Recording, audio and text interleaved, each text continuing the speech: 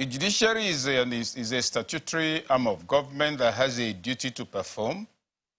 Now, aggrieved parties have a right to express opinions on what they expect from the judiciary. Now, if the opinion of aggrieved parties outside of the law and the judicial system is deemed to be pressure, I don't understand what kind of pressure that is. If, for instance, you're in the hospital for surgery, is appendectomy that's about to be carried out, and some of your relations are outside and they are complaining that, oh, this doctor should do this and the other one, it doesn't affect the diagnosis. So let's put a few facts straight on the table. Number one, if you go into a contest, it means you accept the rules of the contest. So if you go for an election, your expectation is that you'll either win or lose. Now, part of the tools, or what you find in the toolkit of the democratic enterprise, is the judicial process.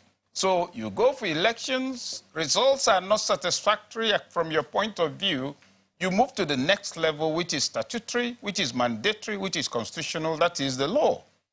So you go there, you also don't tell the judiciary to finish it in 30 minutes. You look at the existing law, you have a law, you're supposed to go through this at the tribunal for 180 days, you have another 60 days at the Supreme Court, I think, if I have my facts right. So you can't jump forward and say, oh, I've become impatient, stop it. No. So what am I leading up to? There are opinions, there are concerns, there are even hysterical reactions to what is going on in the judiciary regarding the elections. It is the duty of the judiciary to conduct itself with dignity. The little I know of what should happen in a court is that the presiding justices will say, according to the evidence before me. Now, if somebody is shouting outside the hall, or people are wrestling at the stadium in Surulere, and from there they are making comments, should that distract somebody who has evidence before him?